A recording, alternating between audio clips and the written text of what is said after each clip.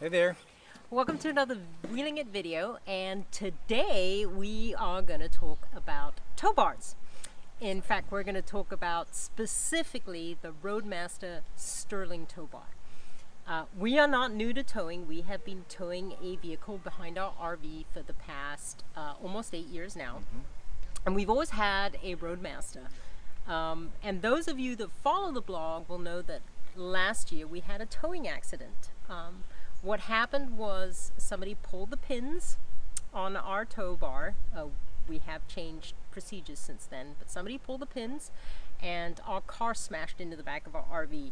It was a pretty scary time. Yeah, very scary. But one of the things that stuck with us was actually I contacted Roadmaster when it happened. They were very responsive. They really helped us analyze what happened, if there's anything wrong with the tow bar and so forth. And so their customer service was just outstanding. And also part of what happened from that is they gave us the opportunity to test and review one of their new tow bars. So given that we had such a great experience, we jumped on the opportunity.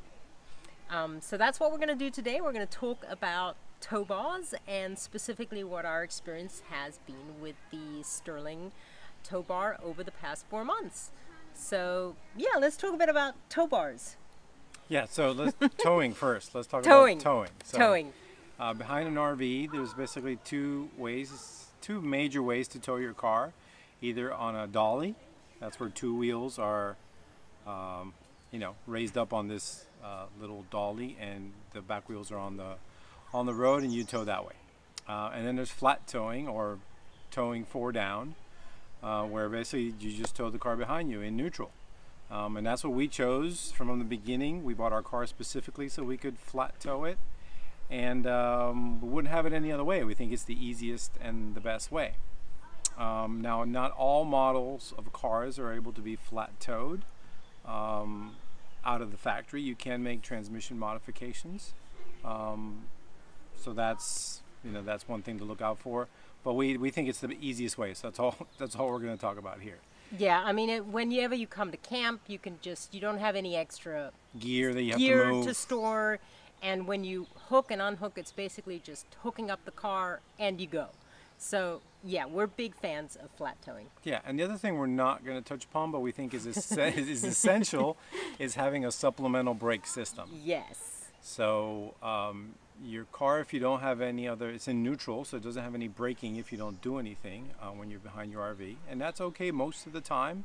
But in emergency situations where you need a fast stop, having an extra brake, a supplemental braking system, really helps a lot.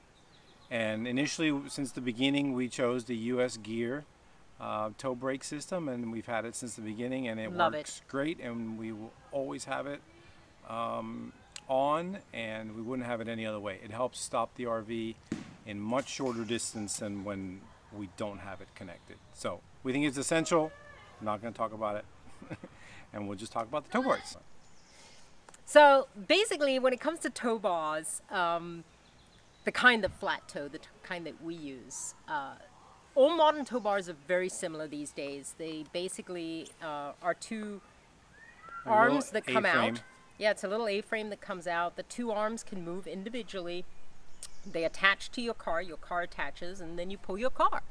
And there's two guys, pretty much two big guys in the RV industry. There's Blue Ox and there's Roadmaster. And they make products with very similar features. And I honestly don't think you can go wrong with either one. I mean, you'll hear RVers who really prefer one over the other.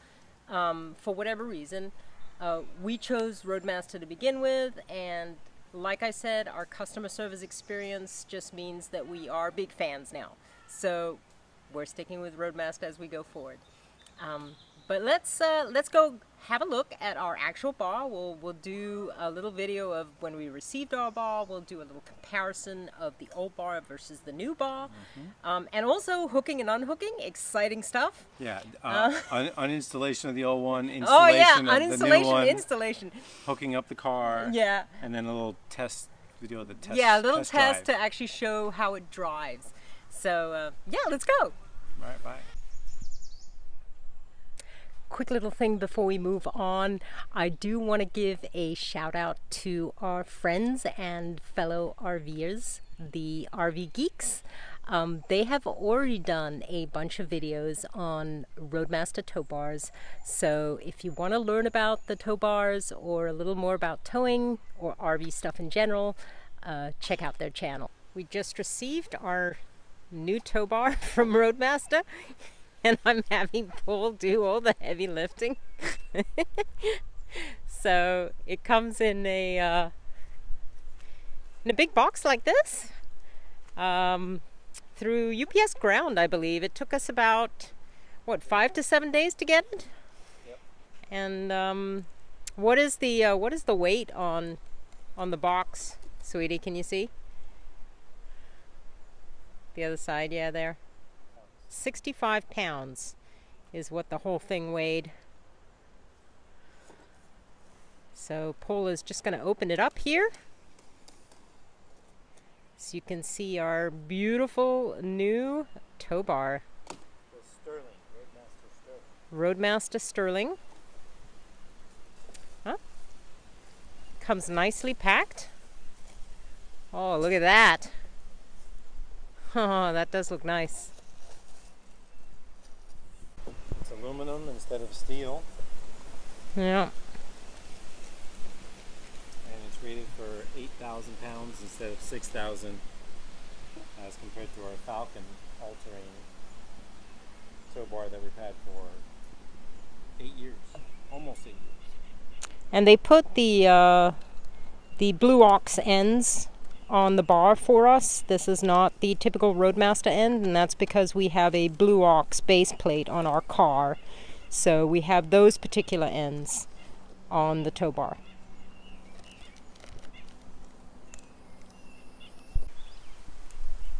So a little before video, Paul's just taking off the old towbar.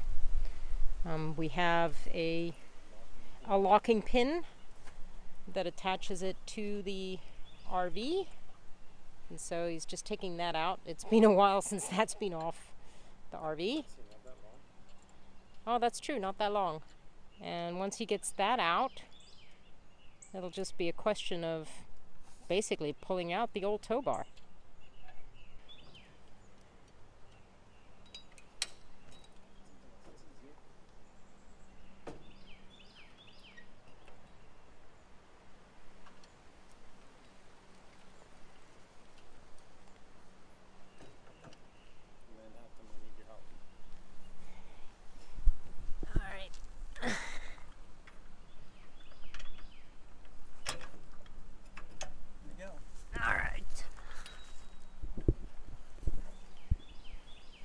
Yay!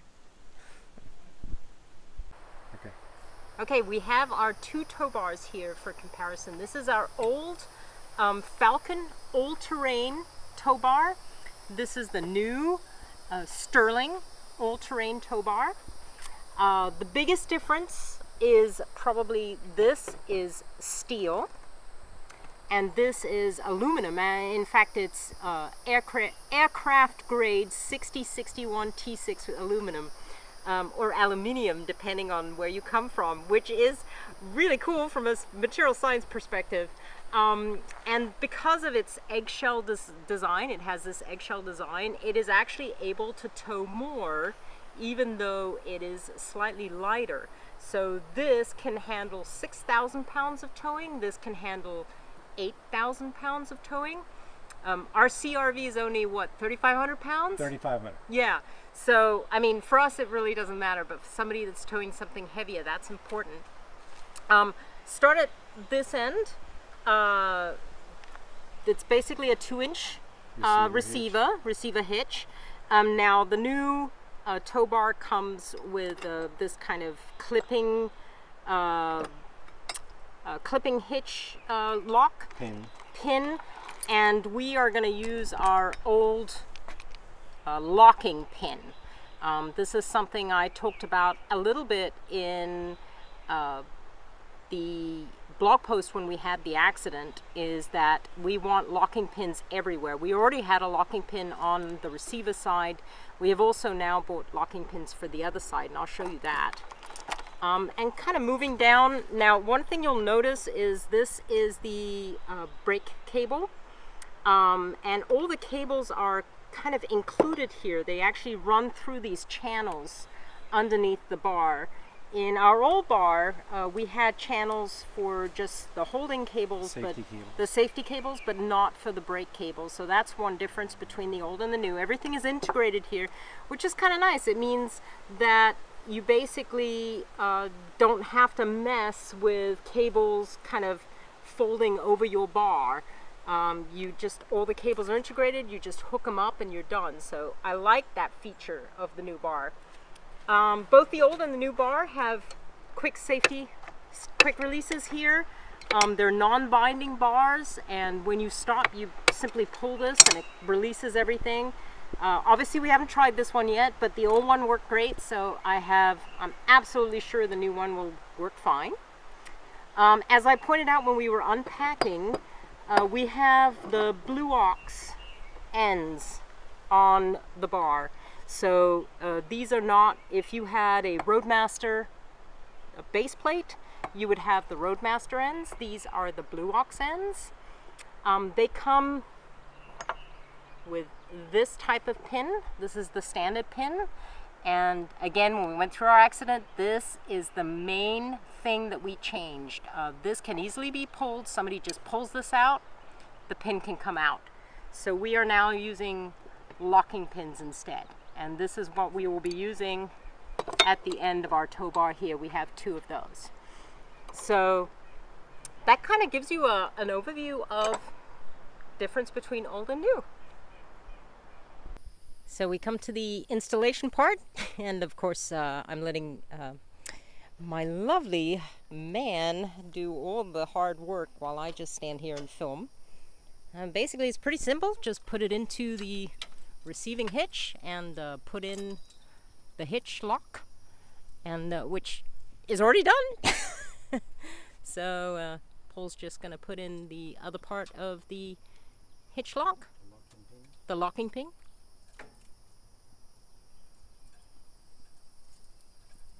And that's it. She's installed.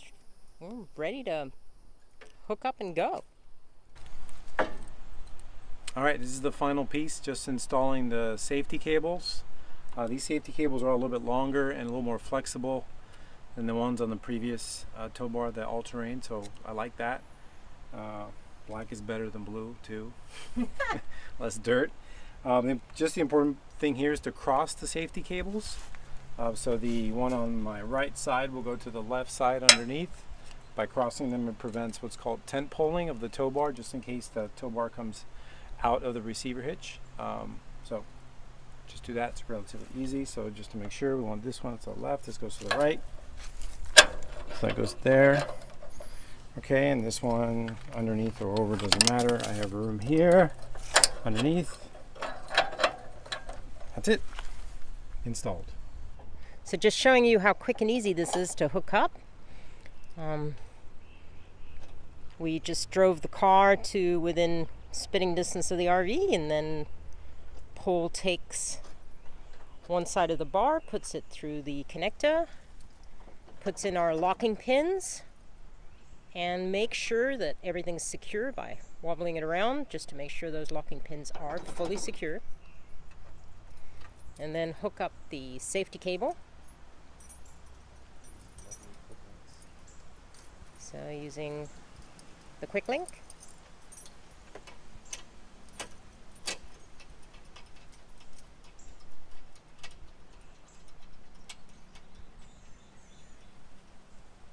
Usually we do this together, so usually there's 2 of us.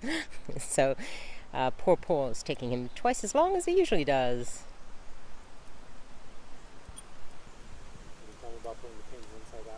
So one other little tip is we actually put the pins on the inside and secure them on the outside. We based this off, again, our accident, because somebody actually pointed out that the pins tend to work themselves outwards rather than inwards. So if anything does happen, actually attaching them this way around is a slightly better option. So again, the locking pin is in place now. And we always double check that. We do double, triple check on everything. Safety cable.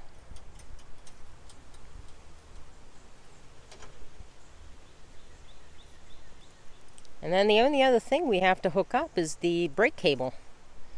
So that goes into the one side of the car. We have the US geared brake system, so we don't have to set up anything inside the car. We just hook up the cable and we're good to go on that side, and also into the other side. Oh, we do also have one more hookup to do, which is the breakaway cable.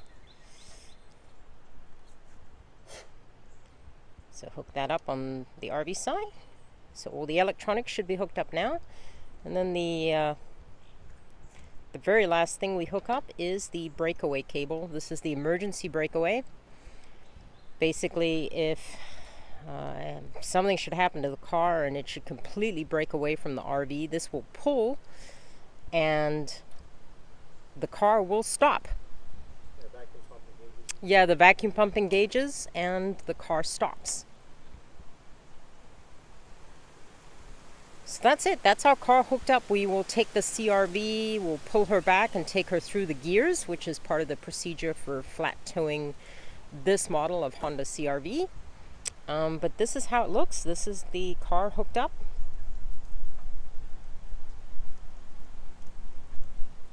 All good to go. And here we see the tow bar in action. Pulls, turning the RV. We got really nice movement on the tow bar.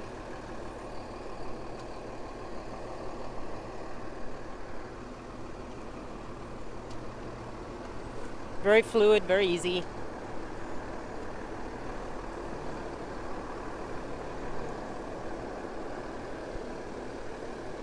And there we go.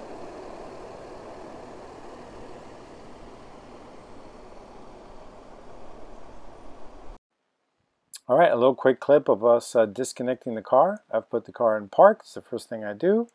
Then replace the pin on the breakaway cable. Then do the electrical cable. That hasn't changed. And then comes the part that's gotten even easier with the new tow bar, is just releasing the levers with one finger. This was my first time doing it with the new bar. I didn't believe it, so I pulled it a couple times.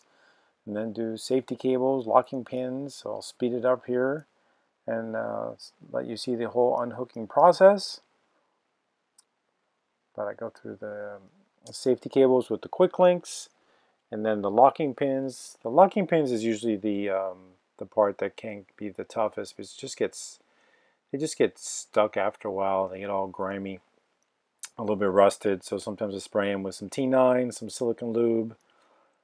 Sometimes the quick links also get quite bound, so you can spray some liquid wrench on those. Here now I'm doing the other locking safety cable and then the locking pin.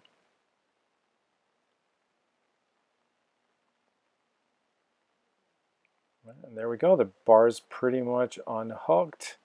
Then it's just some tidying up and cleaning up, putting everything back in the bag, and then stowing the bar as well. So put everything back towards the RV, letting it sit to one side or the other, putting the bag back on, and it doesn't get much easier. So that wraps up our video. We're sitting here by the Roadmaster Towbar. You can see it's covered in its nice little day cover. And we've been towing with the bar for about 4 months now, I think. And we have nothing to report, which is exactly what you want. Basically, zero issues, zero problems. It's super easy to use. We love the new quick release, which is even easier than the old quick release. And we love the fact that everything's integrated. You know, all the cables are threaded through. So we like all that. And yeah, I think if you're looking at the Roadmaster Sterling, I think you'll be happy. So see you down the road.